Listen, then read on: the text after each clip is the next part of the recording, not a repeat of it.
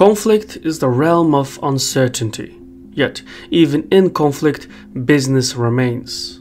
Beneath the guns of the Tigray conflict, the Sinai militants, the Yemeni battle space, and the political machinations of Khartoum, an additional development is coming to maturity. At least 3 million square kilometers, the Arabian-Nubian Shield constitutes one of the largest Precambrian rock formations globally. It spans 9 countries and stretches from the eastern coast of the Red Sea into the Saudi highlands. It is an exceptional place that holds tens of millions of tons of minerals, including copper, tin, tantalum, niobium, chromium, nickel, and above all, gold. Now, as diplomats meet to resolve the crisis in the Horn of Africa, backroom deals between mining conglomerates and national partners are being struck. At stake is not merely the future of mining in Northeast Africa, but the survival of governance in a region of prolonged conflict.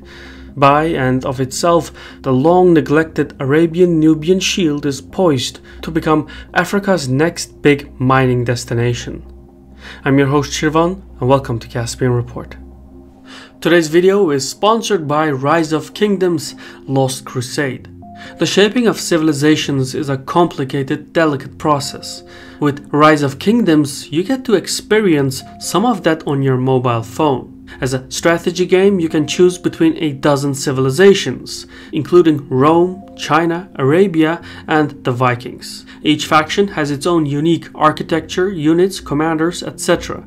Personally, I go with the Vikings because Norse mythology is captivating and their units look neat. In Rise of Kingdoms, you collect resources, develop technologies, build your cities and train your armies. And when the time and need arrives, you can use your assets to dispose of your rivals. The world map is huge though. About 100 million players partake in the game, so you would do well to establish alliances with other players across the globe. Download Rise of Kingdoms with the link in the description. You'll get the chance to win an iPhone 13, AirPods Pro, etc. And use the promo code to claim in-game props and start building your empire. Tucked in between Africa and Asia is a unique geological space known as the Arabian-Nubian Shield. Millions of years ago, oceanic crust and continental plates collided, separated, and back. The Earth folded onto itself and gradually forced would-be strategic resources towards the surface. What emerged is one of the largest exposed areas on Earth for basement rocks. It is here, in the arid mountain peaks and valleys of the Arabian-Nubian Shield, that ancient Egyptians discovered vast deposits of gold and then used those resources to craft their civilization. In the great chronicles of human history, few resources have swayed the hearts of men so much. Gold echoes through history and culture with a unique resonance found only in resources vital to survival, such as water or grain. As a driver of conflict and peace, gold has almost no parallel in its durability or malleability. With gold comes the ability to make or topple governments.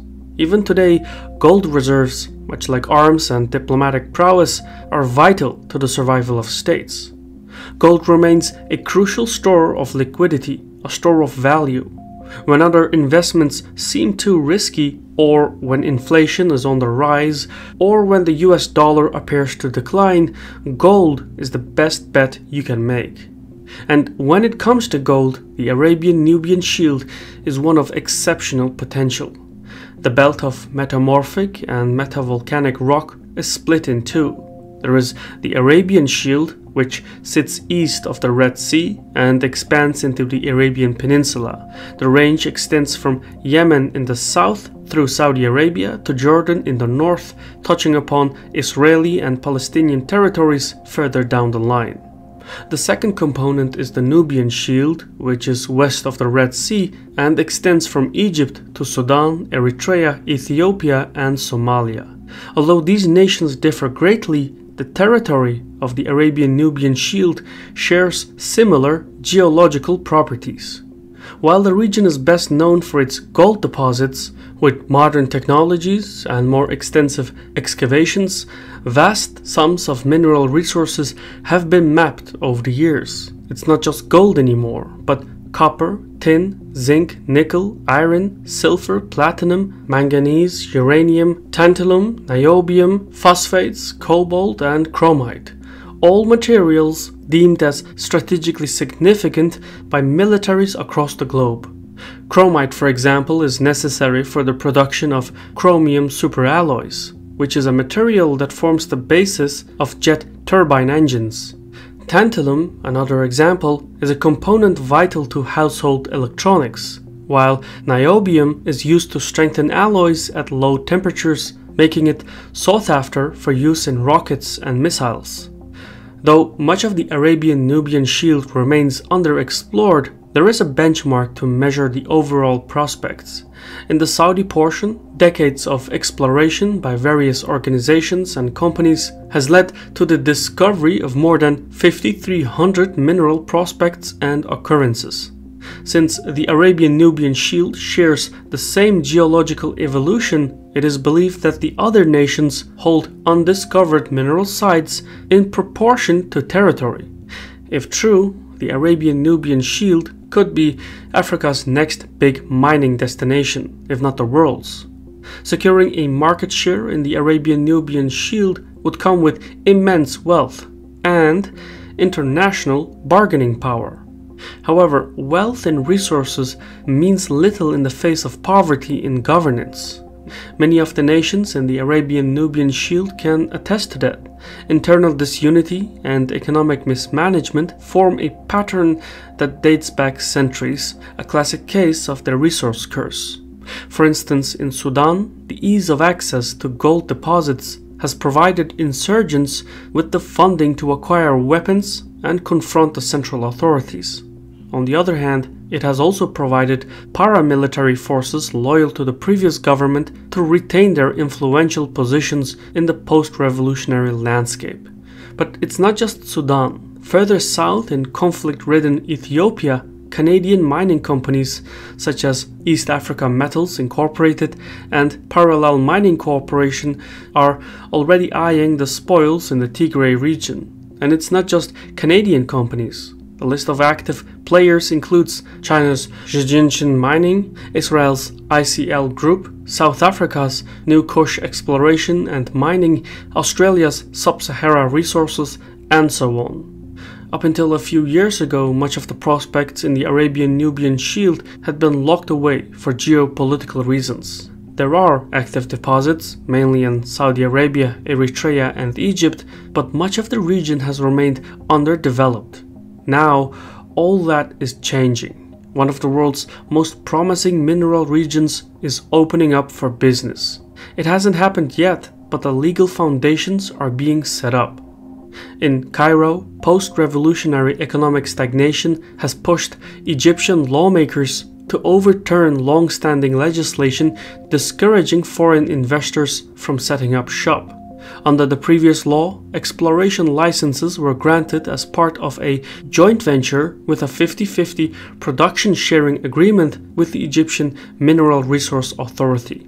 But as recently as January 2020, Egypt introduced new legislation that removed the joint venture requirement and further reformed its revenue model to focus on application fees and royalties.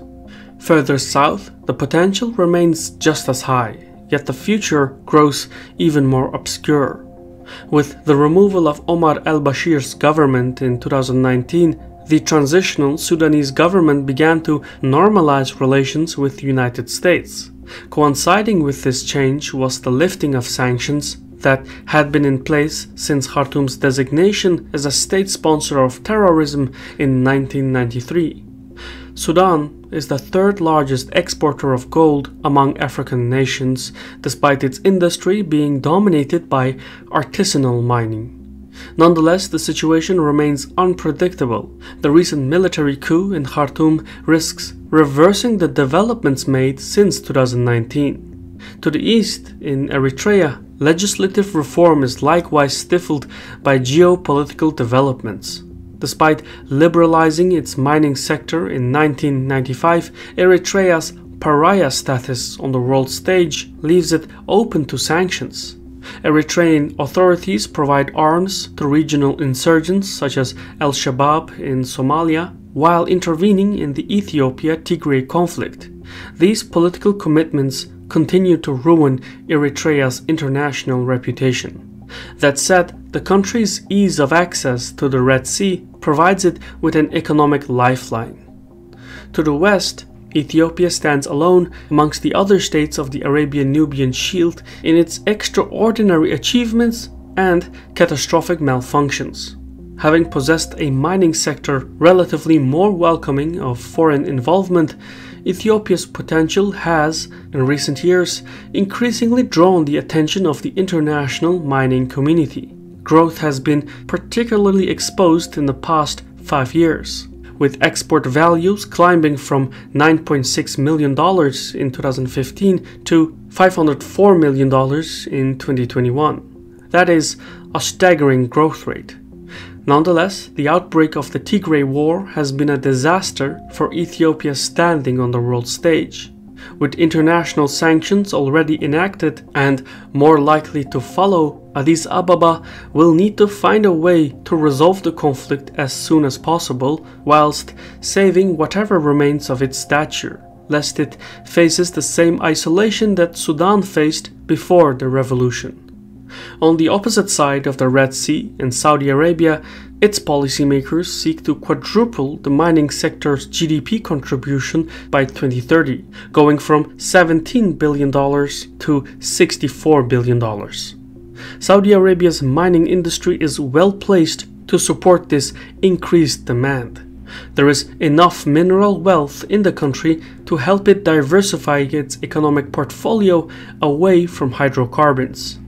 Since the launch of Vision 2030, the state has passed about 400 updates to its policies, including new mining investment laws, streamlining license applications, data sharing to reduce risks that investors could face, etc. Riyadh identifies the mining sector as a potential pillar of its economy, and the state is currently working on ways to develop a mining value chain, a first in the region. All things considered, the potential for economic windfall remains so long as policymakers in all states tread carefully. That is, of course, easy to suggest but difficult to make happen. The states which make up the Arabian-Nubian Shield have a fractious and complicated history. Internal instability within one state is often a prelude to settling grievances by an external power. For example, in recent months, as the Tigray conflict has spilled over into Sudan's southern provinces, Sudanese forces have engaged Ethiopian and Eritrean forces no less than 15 times. Meanwhile, Egypt has continued to affirm its objection to the Grand Ethiopian Renaissance Dam project, threatening to use force if necessary.